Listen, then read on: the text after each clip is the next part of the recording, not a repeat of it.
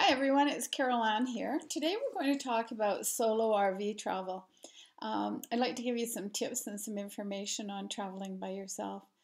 I don't think a lot of us realize there's probably more solo RVers on the road than anyone knows. And anyone who's hesitant about hitting the road alone, don't let fear stop you from living your dream. It's possible. There's no reason why you can't do it. If any of you are wondering why I'm filming this in my house, it's because I'm not in my RV right now and it is snowing like crazy outside. So it's not a good idea to be sitting outside with my computer. Plus I'll freeze to death. Okay, back to solo RV. There seems to be two major concerns for anyone who travels alone, especially women. And I have traveled alone, so I can understand these. And those are safety and security, which are really valid. They're valid concerns, but they're not insurmountable.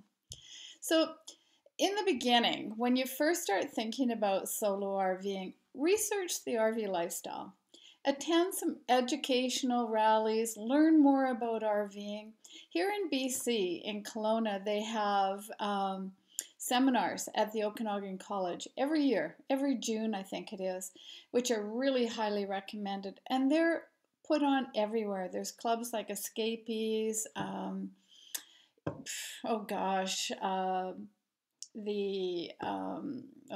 FMCA probably I think has seminars. There's RV groups and clubs out there. Go attend whatever you can. Don't be bashful. Ask lots of questions. Believe me, everybody else in the crowd probably has the same questions you do. So don't hesitate. This is something you really want to do, then go after it. The next thing that you should make sure you have is a reliable RV that you can handle.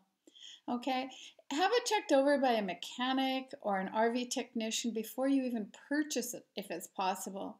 A number of years ago, I bought a camper van, and I felt that it was an awesome deal. It was an older one. It was a 1981, and just to make myself feel better, I had the owner allow me to take it over to a mechanic that I trusted, and he went over it from top to bottom, looked at me and said, "Buy this thing right away and run."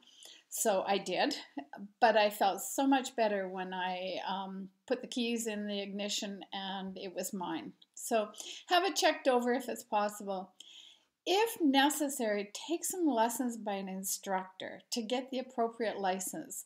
So if you are planning on something really big, like a big Class A with airbags and the whole ball of wax, you're going to need a special license.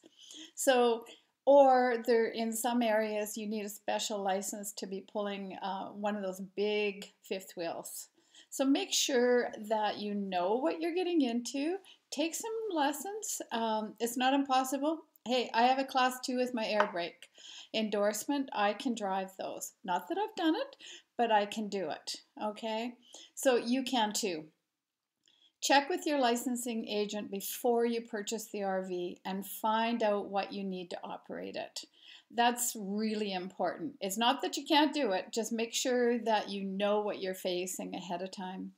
You know, for the first couple of trips, why not travel with some friends? If you know there's some groups or friends going on a vacation or a weekend jaunt or whatever, travel with them for a while, at least for 1 or 2 times, just to get the feel of it.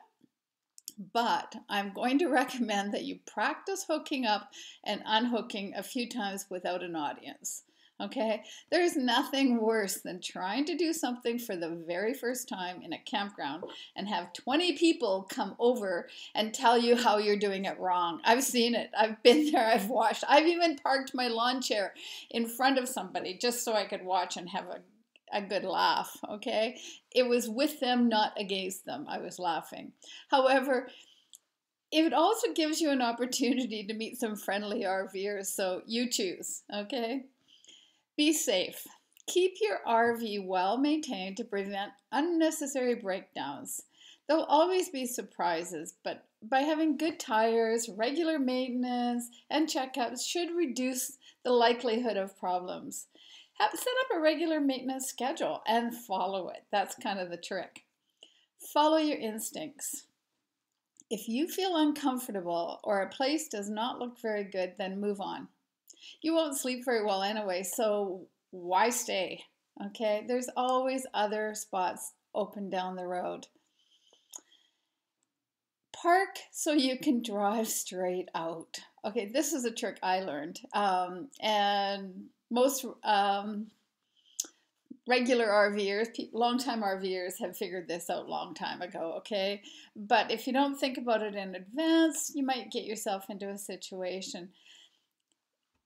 You don't want to have to back out in an emergency or get blocked in by others. This is also really good if you want to leave first thing in the morning and other people are still sleeping. If you're faced in the direction you want to go and nothing is impeding your way, then it's a matter of jumping in the driver's seat and driving away, okay? Or if in an emergency in the middle of the night somebody gets sick and you need to get out, that's another reason. Keep your doors locked all the time. Even in the house, my doors are locked, always. It's just a habit I get into. When I walk in the door, I lock the door. And not that I'm afraid that somebody's going to try and get in. It's the same in the RV. The door is always locked. It's just be safe. Why not? Close your windows at night. If you need airflow, make sure, you can use your roof vent or however you want to do it, but keep your windows closed at night. If you're boondocking, don't park out in the middle of nowhere by yourself. You probably 99 times out of 100, you'll be fine, but not a good idea. So find out, I've done this, find out where other RVers are. I was in a campground a number of years ago by myself, and I was a little hesitant because no one else was in there except for one other RVer. It was a couple and they were in a Class C and I was at the other end of the campground thinking I was going to park there. Before I set up, what I did is I did a walk through the campground and I stopped at their spot. And I just general chit-chatted with them and got a feel for who they were.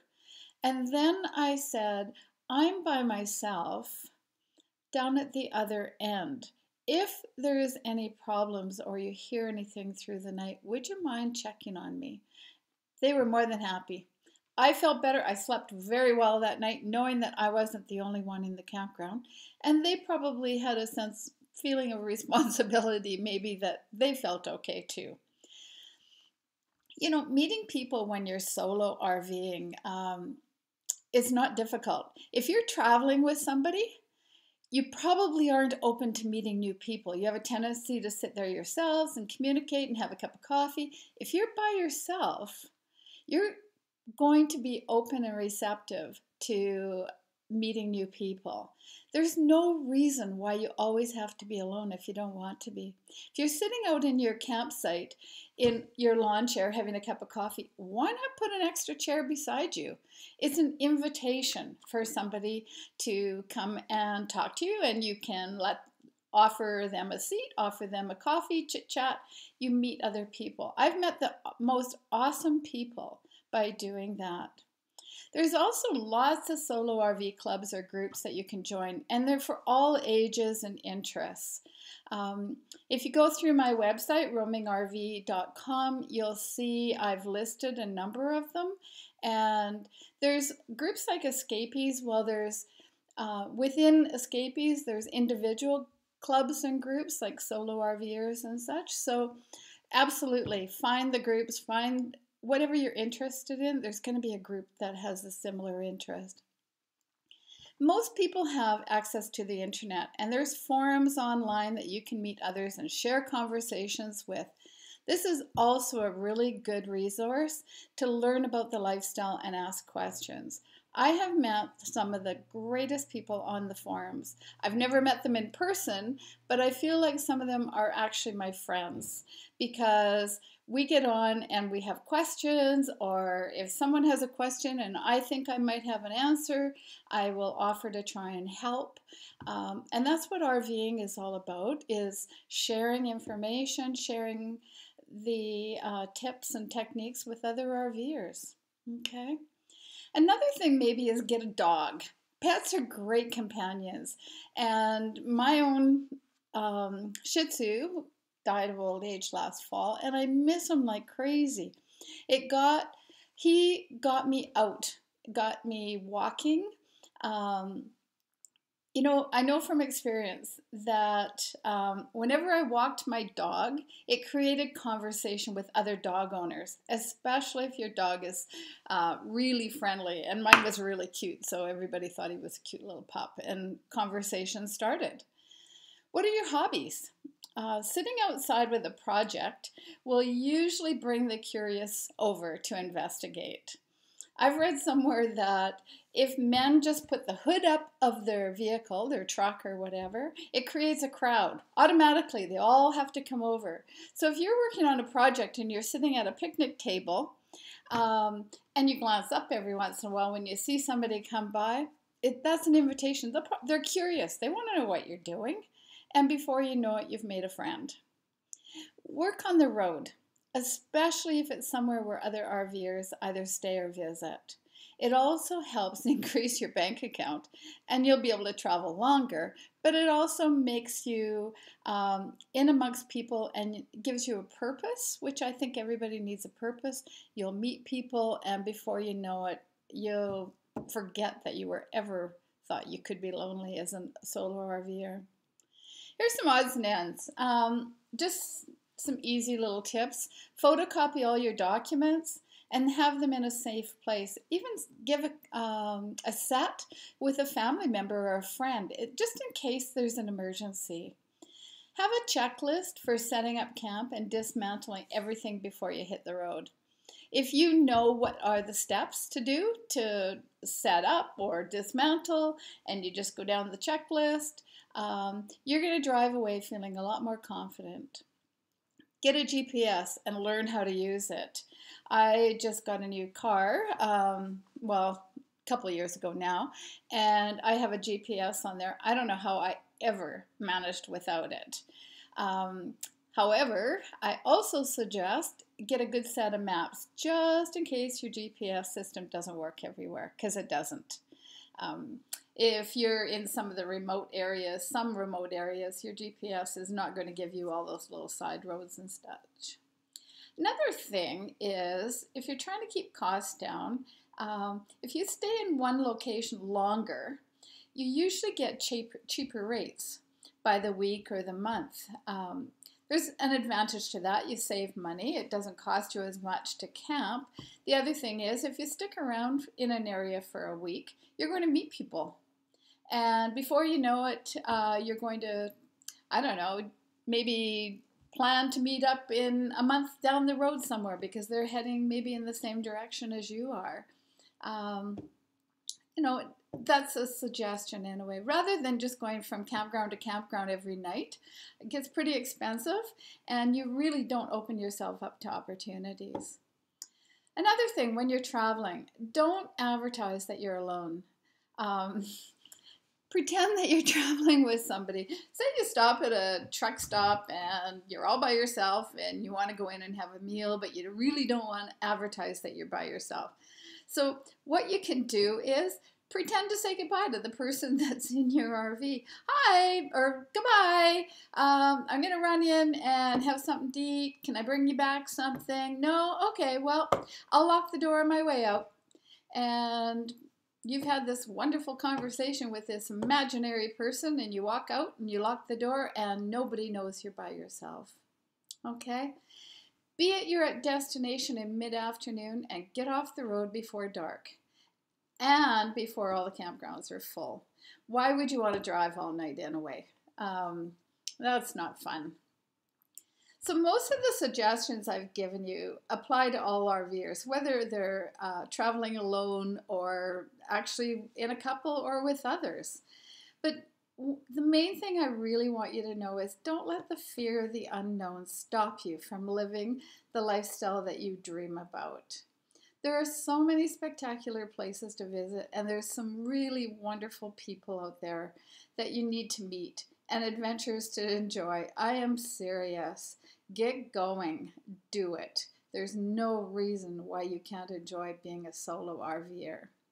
So, till next time, this is Carol Ann, and I look forward to talking to you again soon. Bye bye.